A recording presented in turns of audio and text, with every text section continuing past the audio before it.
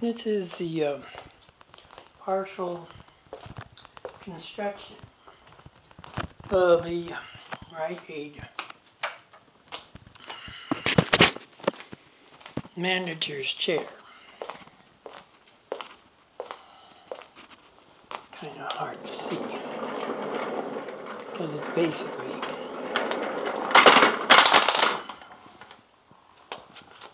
or has been on a dark surface.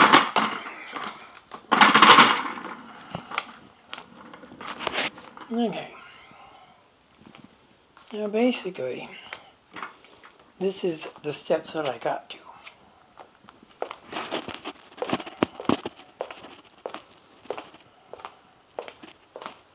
This is a picture of the final product. Here. So,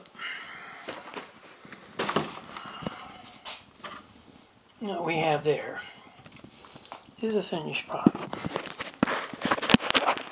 Over here is the last piece to be installed. And everything was going pretty well. Up until that point, as you will. But I may have discovered something a little bit accidentally that might make the install go a little easier. Here are the instructions, which for instructions are actually pretty good. This is a model 1122578. Manager's chair for household use only. It says important ... Read all instructions before use. I did. This is the parts list. Here's the assembly instructions. Page 4 is where we really start. Step 1. I think these instructions are pretty good. You first, as it says, put part A, the casters, on the and the gas lift, part C, onto the base, part C. So as these parts over here are, you put these and this together with that. And that's what they call step 1. So they have really basically 5 steps. Then we go to step 2. Attach the seat plate, which was E, the whole thing here, to the seat, which the entire thing is G. And then you install these small bolts, I, to that. Then you just put it on top. The interesting thing that I found is once I put it on top, I don't seem to be able to lift it off. I'm not worried about that right now. There's this lever here, or this dial or knob, that you can turn. I've turned it a few times. Maybe it's kind of locky in place, I don't know. But this is an interesting step. Step 3, attach finish step 2, which is above, to step 1. I mean, you attach step 2 to step 1, and that's basically step 3, which I like that. And then it comes to step 4. And I've done that in my example over there. And it says to semi-tighten. That means don't make it really all tight. And that's a good thing, how they worded that. Attach back, so on and so and so. F, and to finish the frame. Attach back cushion to using this. And this here step has... Now this is where I got a little bit in a problem. Now they do show the heat adjustment and tilt lock lever. This is a hilt and tilt lock lever. It's a height adjustment and tilt. It does have a lock, space lock, but they give no height adjustment, so on. And, you know, they give no explanation for this little knob. I'll have to maybe call the 800 number or send an email to the people there. So anyway, you'll see how that works.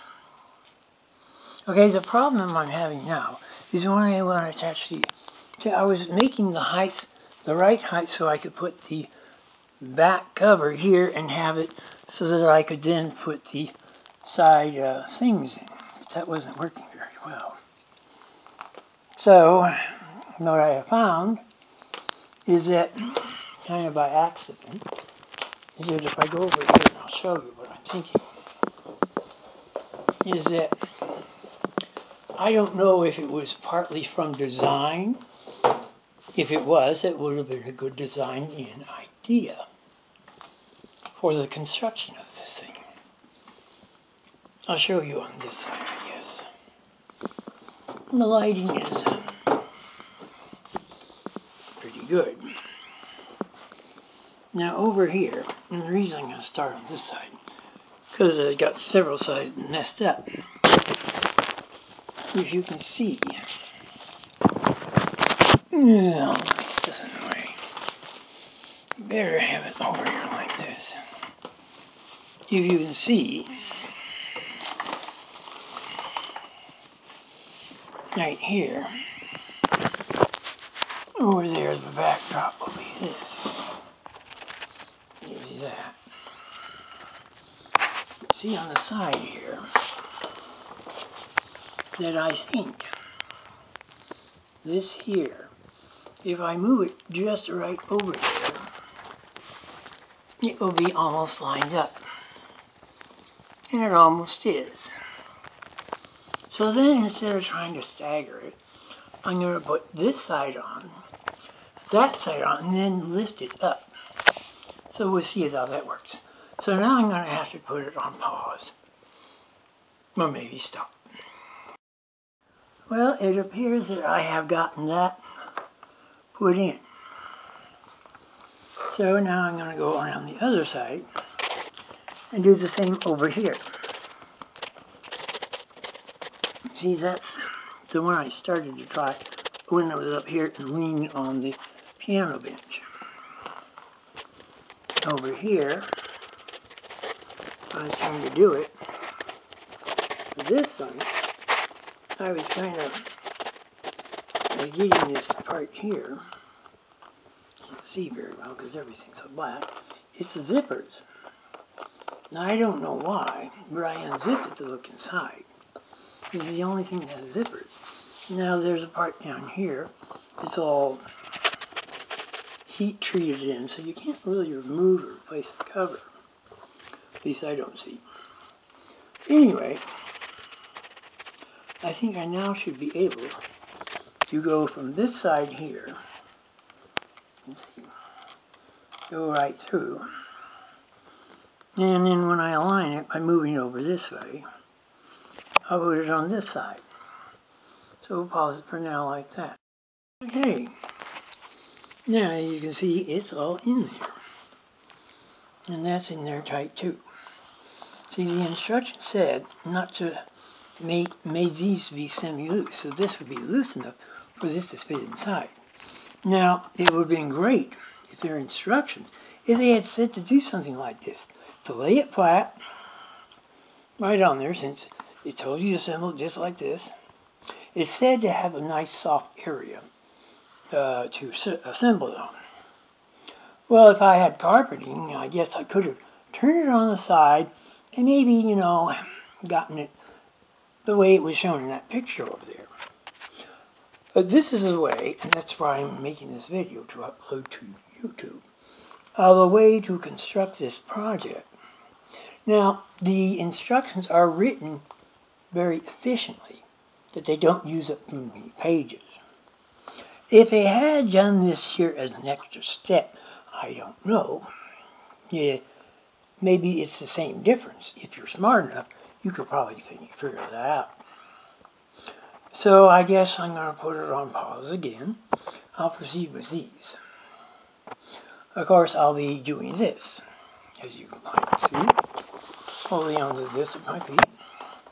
Slipping up like this to there.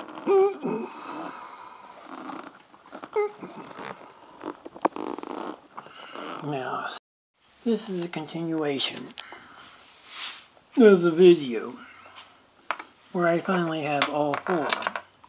This is the last one to put on. Not very easy to see it.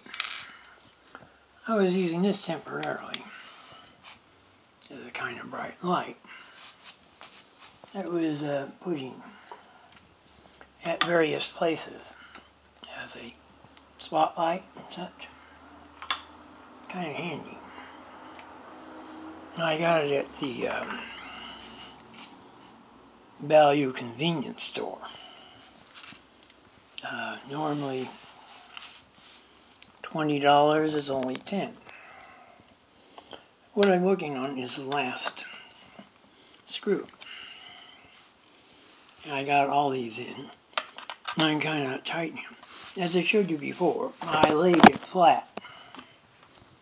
This here, put in those two on the opposite sides. But I was having problems with one of the screws in putting it in, and I didn't want to ruin it. What was happening is it was going in and it was dog-earing. It was being stripped of threads on the screw. That reminds me, I also want to get a tap and die set at the Home Depot. But anyway, this is the finishing phases, as you can see. Get my spotlight over here. Kind of handy. So there is the last one. But folding it flat on the seat and installing this first makes it so much easier as a procedure. But the way they have the picture, you see, and it's the efficiency of the picture, which is great. No harm to that. They now say, as the final, assemble this to that. Now, it doesn't break down how one would do that, but it was quite amazing in a way, and maybe it was intended that way, that this bolt and this being flat on top of it lined up pretty well, really. So some people they start from the top and they work to the bottom. In this case, working from the bottom to the top was a better procedure, easier way to do it. So I'll put it on pause again. Now, this is again, I had to start it up. I guess as a timer, you can put it on pause, but for only so many seconds. I have now completed the tightening, hand tightening these using the lever at this most mechanical advantage tightness. When I first put them in, I was using this because this is an easy way to spin it with your fingers when it's very loose. And then I tightened them, each of them, with this tightness, using the least mechanical advantage. Then all of them, after I got that, then I just made them hand tight this way. I don't know how much torque that is, but you know, it moves. And this one doesn't really move. This one here still seems to move. So it's not as tight as it should be. I'm just guessing. So I'll go a few more turns. That seems pretty good. Now over here, as my spotlight is on the scene of the action, this one here, now that can go up a few times too. There we go. You put it tight so that I can go a few more. That's easy. I'll go one more in. We'll see what that does. That's still easy. So then, let's see one more time. Or two, I don't know.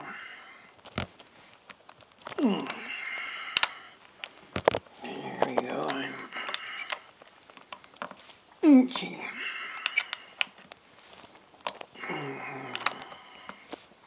Here we go. I'm pretty sure it should go off. It's not pulling the thing through. I'm expecting to get tight, you know. You don't want it to be loose.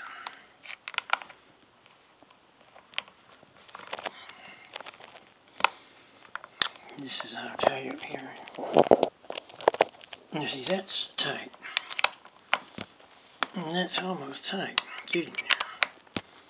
See, now that is the hand tightness. Now that's tight. And this one over here, the last one. You can see these on the seat were set in the instructions to semi-tighten. Now this one, yeah, that's about it. They all have the same tension. So now the only thing to finish it is to put these little lever things on. Cap cover things. There are 8 of these. I'll just put a few of them on. I guess I come on here. And these instructions. I'll go over here. These are just little pieces of plastic. I got 5 of them. So I should be able to do the entire side. Now, as I suspected, you not be able to see, there are parts of it that have parts that are wider than the other, around the edges. Now, you don't really need to glue them in. You just come up here. I guess this is a good angle for this. And you just kind of press it in. Hard to press. Do the video and everything at the same time.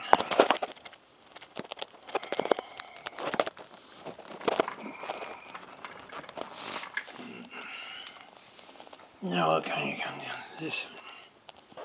And it's a little bit lower. Remember how I was saying in the construction of it, going from the bottom to the top was easier. In this case, maybe it is. So anyway, I guess I'll put it on pause. Now, I've got all 4 of them in.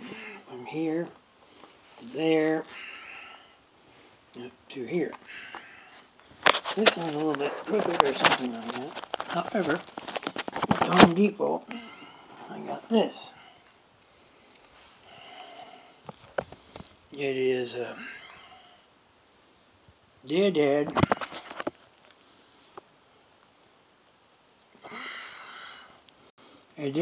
resist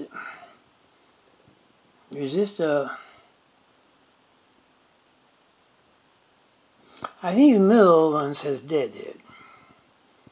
Maybe the one at the top is one language, and the other one is maybe a 3rd language.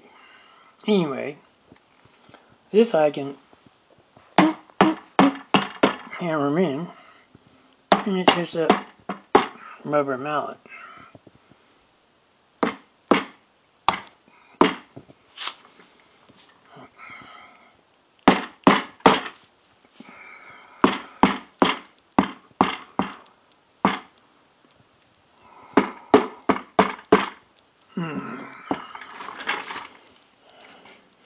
I'd do something that it wouldn't turn.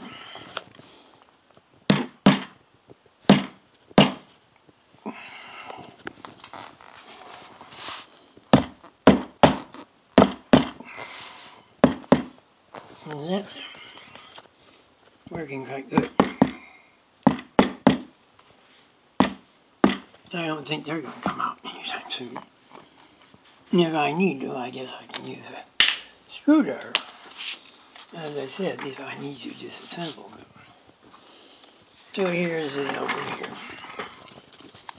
Here we have this one here. That goes easily in two. I hope so. Right, equally.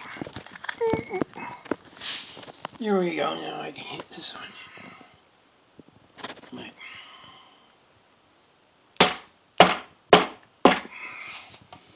Yeah, that's weird. So I'll put it on pause again. Okay, now I'm back. I got the other three put in. And this one here seems to be well placed for all the way it'll go in. And that one too. And this one here. And there we go. And there's the finished product. So anyway, it's pretty neat. So, I said before, I don't know what that thing is for. It's the adjustment sort. I have an adjustment on the other one. It's been so long. Sometimes they're way too tilt. You see. And that might be the lever you can tilt with. I really don't know.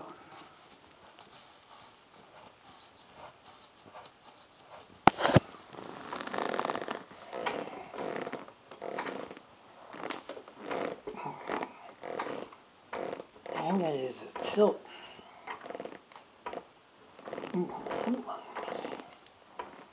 When you don't want it to tilt, I think you tighten it up. Let's see.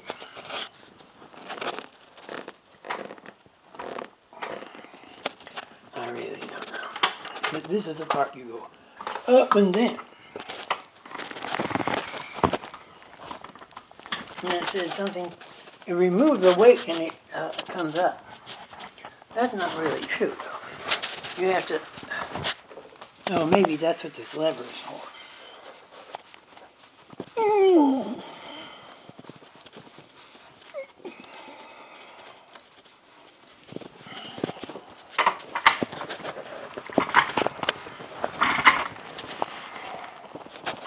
Well, it's now not coming up.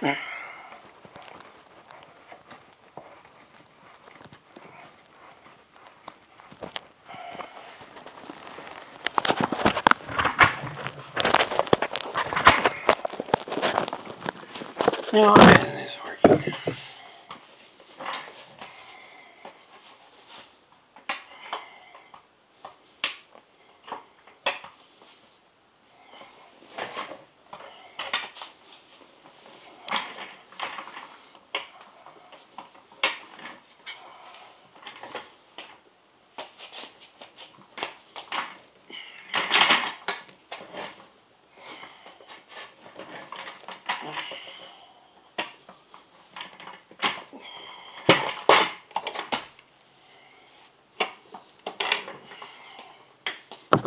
Not having a valve.